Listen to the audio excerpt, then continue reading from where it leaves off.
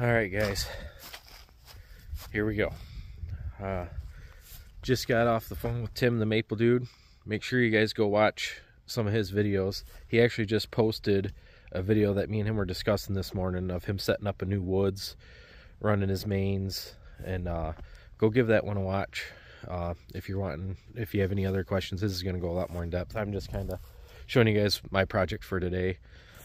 Made up this spinning jenny rig here for in the back, so I can actually just drive along and unreel it once I tie it off, or just pull off like I'm going to do here. This is going to be one of the set posts.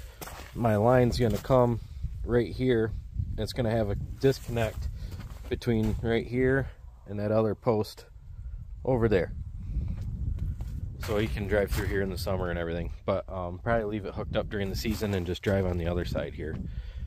So I'm gonna wrap around this one, get a line ran, just have it sitting there somewhat snug, and then I'll set it all to grade going through here in a minute. And then once I'm done over here, same thing, I'll go there, and then I'm just gonna drive this along, and then like for right now, every 100 feet just put a little clip holding the line up, and then I'll start setting tension and grade at another time. But I'm just wanting to get the stuff run. We have a big snowstorm coming in. This side over here's already got my grade lines set up. So supposedly, per my transit, I'm having a hard time believing it, but from right here to where my tank's at over there is 8 inches lower. I guess it don't lie. So, but if you're looking at it with the naked eye, you'd say it's uphill. But we're gonna go with what the transit says. Put your faith in the equipment.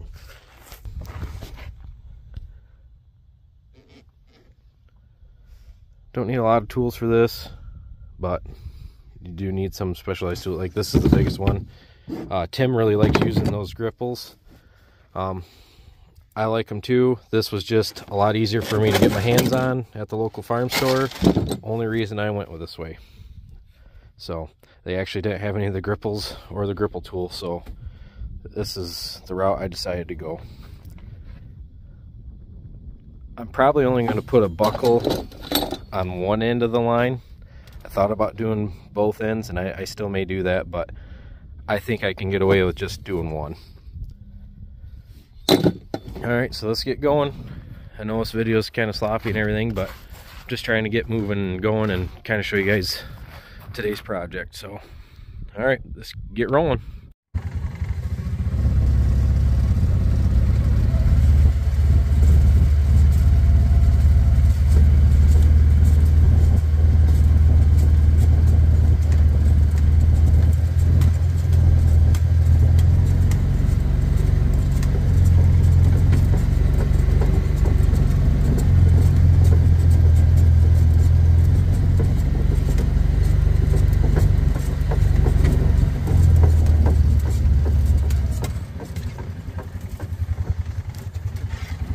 Out, put a tie right here.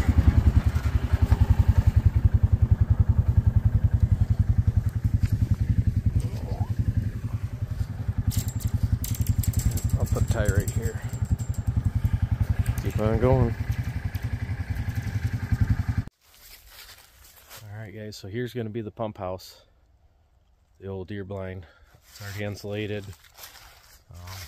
It's getting to be at the end of the life of a deer blind, so to speak. It looks decent on the outside because of the vinyl, but just wasn't very practical. So I'm going to put all my tools, tubing, pump, everything in here. And at night, I'll just put a buddy heater in here. I think just the pilot in here will probably keep it warm enough, but I might have to turn on low on the cold nights. Still not a big deal. But that's going to be the pump house. If you look behind me through the window, you can see my grade lines going that way, because there's going to be a main going straight out the back, go right into here. Tank's going to sit right here where I'm at. This is the only pump up I'm going to have to do. The tank's going to be here. There's going to be a sump pump with a float in there. As soon as the tank gets 3/4 full, automatically kick on, start pumping up this line. And what I do is, because it's going to be a sump pump, I'm not going to put a check valve on it so it can drain every night, but I'm going up all the way to the crest of that hill. It's uphill quite a bit. So after the pump's done pumping up to the top of that hill, then it's 2% fall all the way up to the house from there.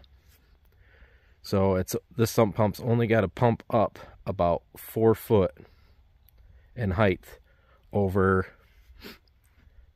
80-90 feet that way. So sump pump should have no problems doing that. So pump will be running out here, sump pump will be ran off the generator. It'll all be self-running. That'll be pretty nice. It'll just keep going back, and then obviously I won't have to check the level of this tank because this sump pump will be working. The tank up at the house will be getting filled. So in theory, this should work out really nice. Should. I got one of the SAP spies. I bit the bullet and got that for this unit here. That way, if anything shuts off, I'll be able to come zipping right back or whatever. This is my biggest, going to be my biggest tap, woods, and my money maker.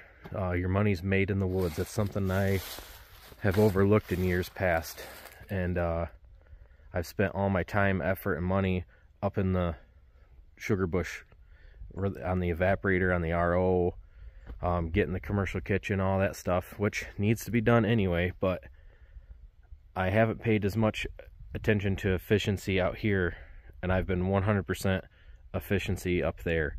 And it's no different than a farmer, you know, that's got 20 acres that gets 20 bushels an acre versus the farmer that's got the same amount of acres that's getting 80 bushels an acre of beans. You know, he's more efficient, he's fertilizing, he's doing all the right things. So that's what I'm going to focus on now, taking what I got and getting the most yield out of my setup. So a lot of work to do out here yet, but it's actually not bad weather. This is pretty nice, especially once you get into the woods here. So 5/16 tubing, 3/4 tubing around the tree. I ended up putting tightener on each side, especially on the long run. I noticed it was really nice and taut about halfway, and then it started getting loosened up, so I ended up taking the end off and putting another one of these on up there, which I'll show you, and tightened it, and so it worked out really nice. This can have a little bit more, but it's just up there rough. But we'll go up there real quick and I'll show you what that looks like. Alright, we're up at the top of that hill.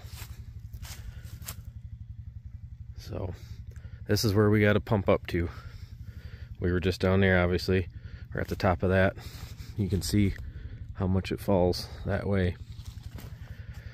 So right here is the highest point of that line. SAP's got to pump from up there to right here, and as soon as it gets to right here, it starts falling all the way up to the barn. And you can see that the barn's quarter of the way covered. You can't even see the tanks or nothing like that. So we had some natural fall, but we also had to make some too. I'll drive along, kind of show you a low spot that we had to go through.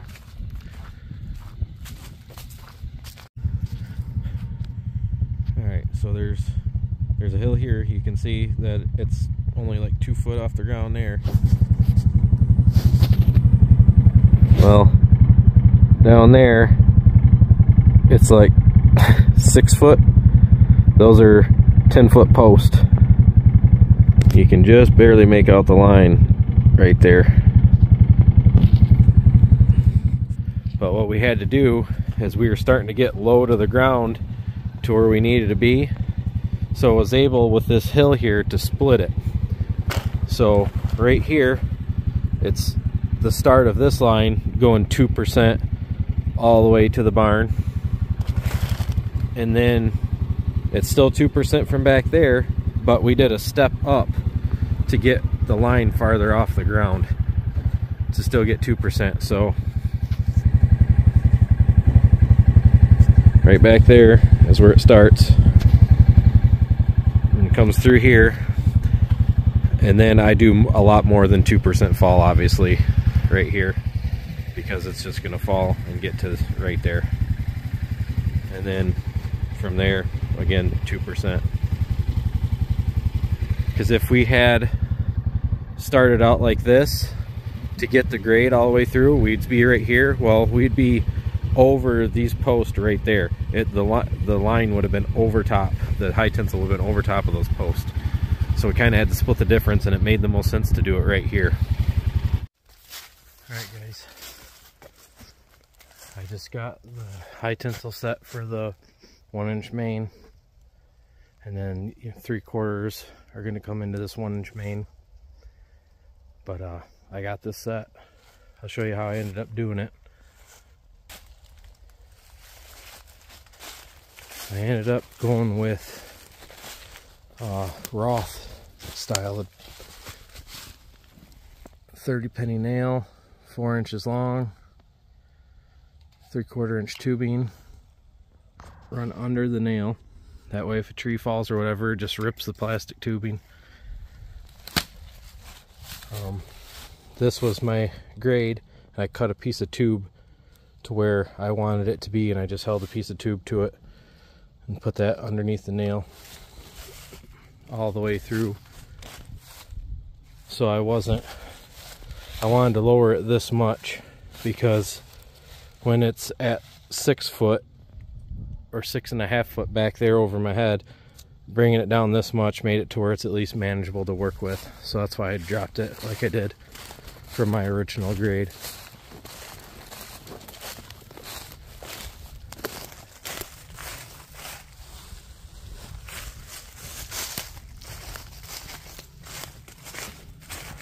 Left the nail out so as the tree grows.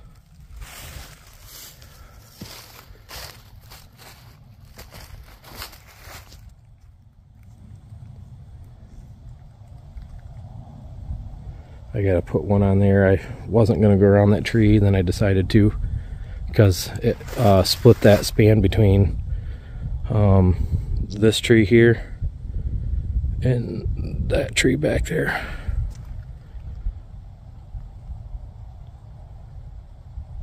But it goes all the way back there. Not walking all the way back. I'm done for the day. Got quite a bit done, honestly. So stay tuned, we'll keep you updated, and we'll start rolling out some tubing here soon. See ya. Make sure to go watch Tim's video too, the Maple Dude from Wisconsin. See you guys.